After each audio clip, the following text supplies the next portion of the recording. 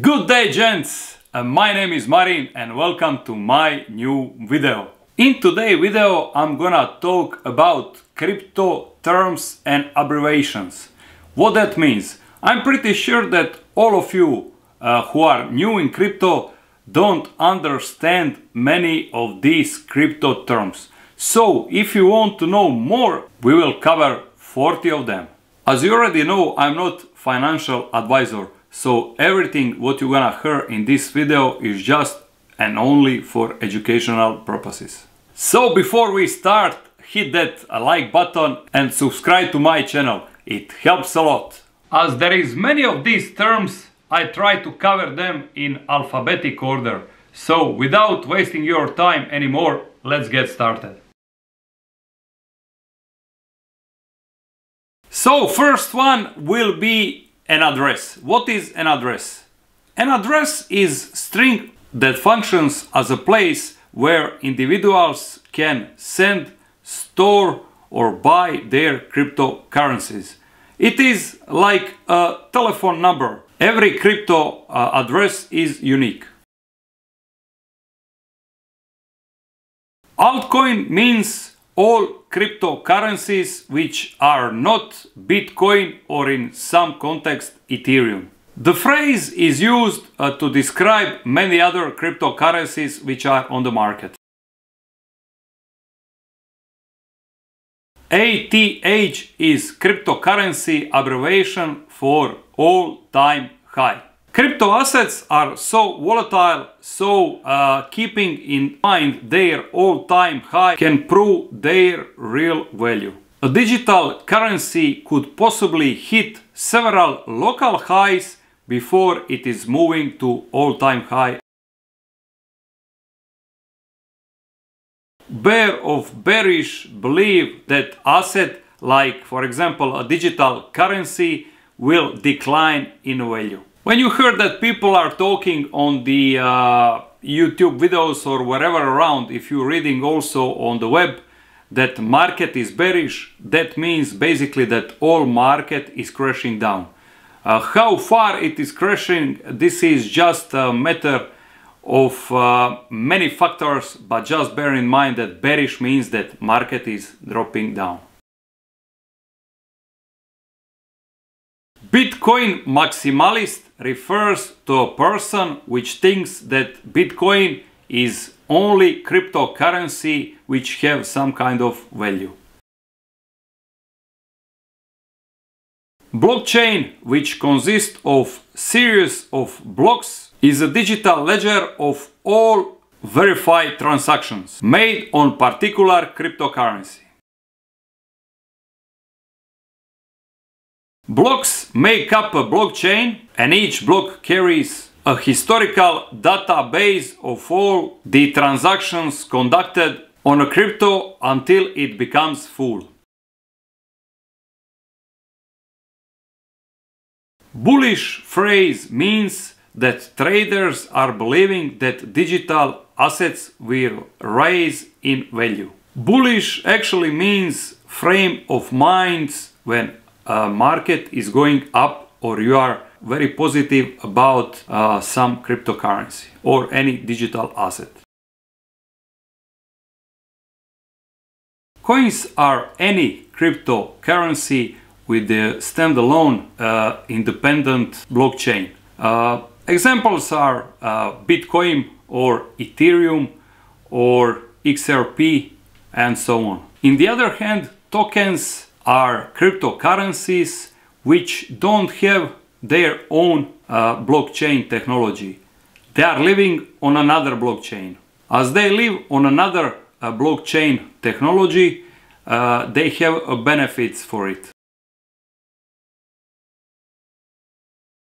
dAPP is a short name for decentralized application, meaning any practical application of a blockchain or cryptocurrencies. dAPP can take a form of mobile games or even communication platform or social media site and so on. DeFi is just a short for decentralized finance. The most popular DeFi projects are decentralized exchange protocols, which automate the exchange of cryptocurrencies among buyers and sellers, eliminating need for a middleman. Dyor, and it's not of course Christian Dior. Dyor means do your research. Dyor is a common phrase between cryptocurrency enthusiasts. When somebody asks you, for example, which coin to buy and keep, you can just tell him Dyor. Exchange sites are just marketplaces where traders can make digital currency transactions. So Binance, Coinbase, Crypto.com, KuCoin, this is all examples of exchange market. Fiat is a term for digital currency issued by any government, like US dollar or euro. Fiat is usually currency controlled by central authority, and Bitcoin is completely decentralized. This is a difference. In the cryptocurrency term, FOMO means fear to missing out. This is usually happening on the market when people are buying some asset which is rapidly growing up, and then they are thinking that they're gonna miss the chance or opportunity to buy it on the low price. A fork is when a cryptocurrency or blockchain-based network splits into distinct projects with their own code and set of governing principles. There is a term of soft fork and the hard fork. Soft fork will be when only one blockchain remains operational, and the hard fork is when there is two completely new blockchains. FUD or FUD is a term for fear, uncertainty and doubt. This is usually happening where big whales or some big cryptocurrency individuals in the term of money wants to lead you, and they are sharing a fear or greed, depends, are they are selling or buying, so they are leading market in the certain ways. Gas is a cost of computing power when completing transactions on the Ethereum network, Ethereum blockchain, which gets passed on the network, participants in the form of fees. Halving refers to one of the most anticipated events for Bitcoin. It is a process of halving a reward of mining Bitcoin after around 200,000 blocks. This is usually taking up to 4 years. Halving is to make sure that number of Bitcoin in circulation does not increase exponentially.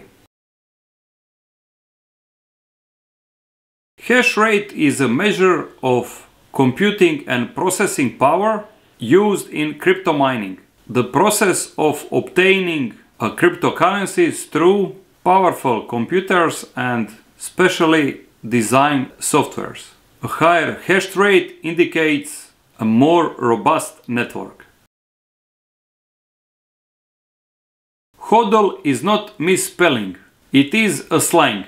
According to the internet legend, when early adopters was chatting between themselves, one guy misspelled the word hold, and instead of that he sent hodl, and since that this term is in use for holding your cryptocurrency tight. Like you have a market these days rapidly dropping down, then the all cryptocurrency users which are quite long in this industry, they are using this hodl word for keeping your cryptocurrency. Do not sell it, just hodl it.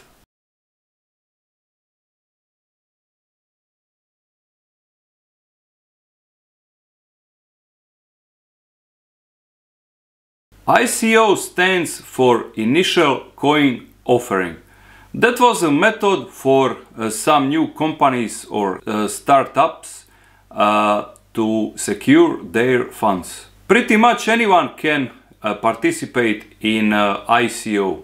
It's about to finding a right fit for investors and some new founders. ICO exploded in their popularity in 2017 and 2018 when most people invest in them. Just bear in mind that most of these schemes were pump and dump and plenty of people lose their money. KYC is compliance cryptocurrency term which stands for Know Your Customer. It will probably come up if you choose to take mainstream cryptocurrency approach. Purchase crypto with a fiat currency. This is the exchanges, for example, which they require your identity prior that you go to their sites and or exchanges and start trading with the money. But if you are, for example, on the blockchain wallet or any trust wallet, they don't require KYC.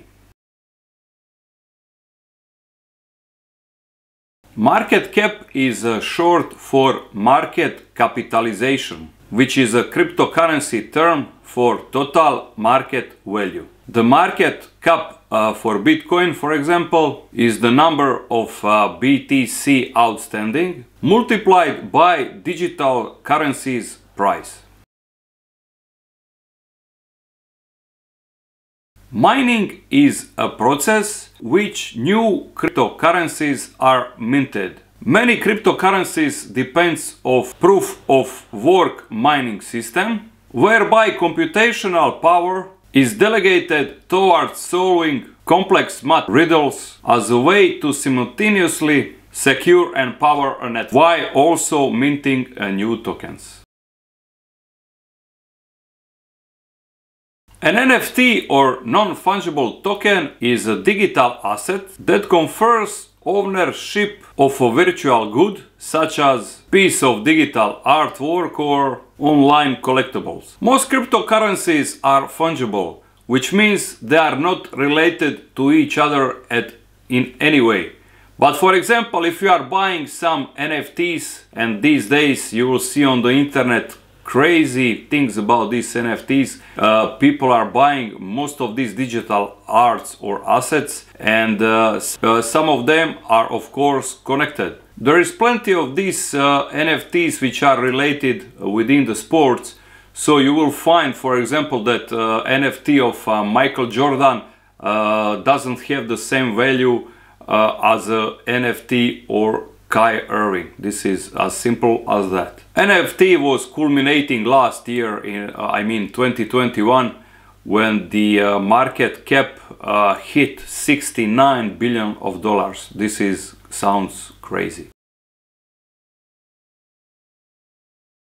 Newcomers are frequently described as noobs by industry insiders. If you are this person, you may want to sit back and observe before you jump in with both feet. Digital currencies are highly volatile, so you should do your own research before you put any money in. Private keys are super important string of numbers and letters which you should never share with anyone. If someone can access your private key, you're gonna lose all of your money.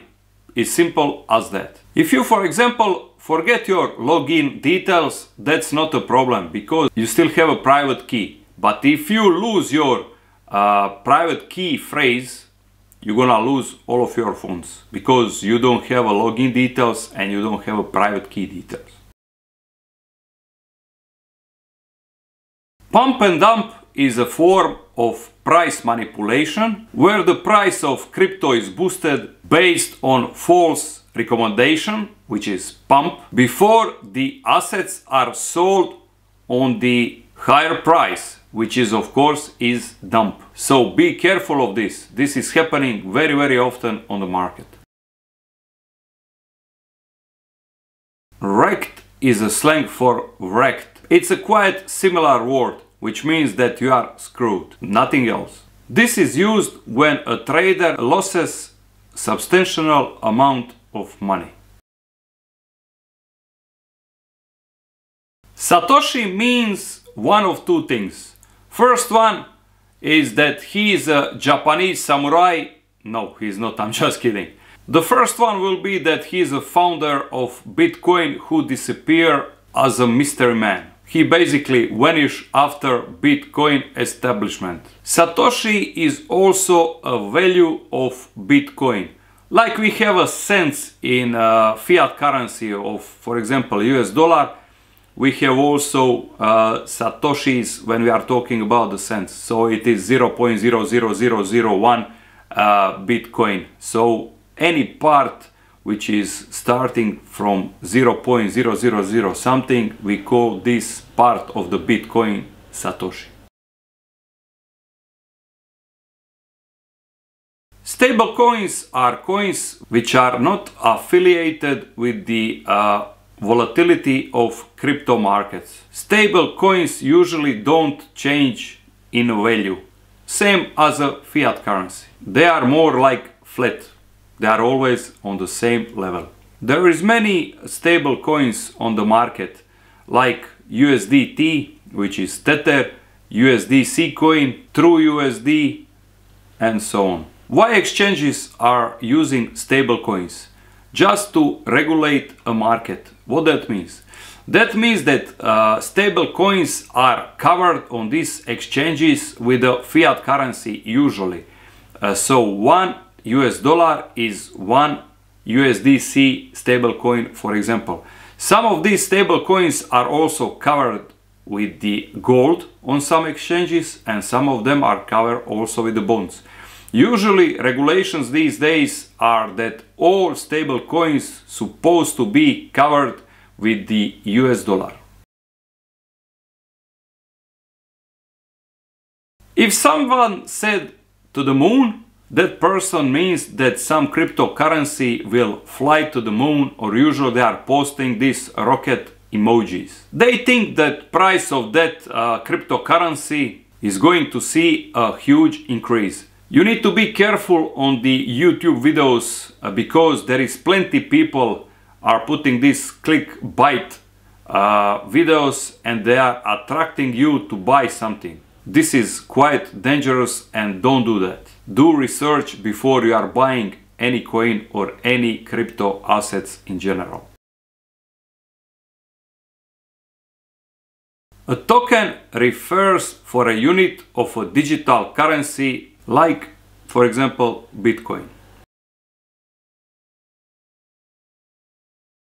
What is the difference between trading and investing? Investors seek to generate return over a more extended period. We are talking about minimum of 5 years, sometimes even about decades. Traders, on the other hand, they are trying to take advantage of a market volatility and they try to get money in the short period of time. Which one is better? Which one is, let me say, more suitable to you? That is up to you to decide. But before you become an experienced trader, do not put too much money in investment. A cryptocurrency wallet is basically simple as our physical wallet. It's a place to store tokens. But not all crypto wallets are made equal.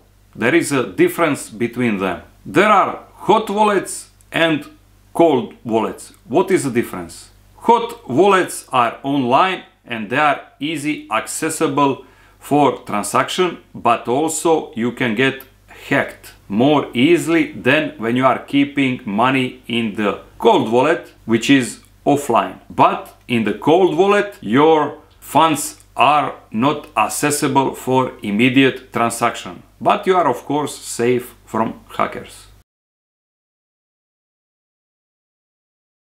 White paper is a document which generally offers comprehensive information about digital token or coin in question and its underlying technology. The white paper you're gonna find on any web page of any coin or token.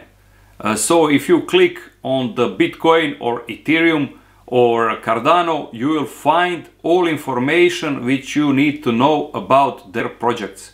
If you find that project is suitable for you, only after that you invest your money in. If you believe in that project, of course.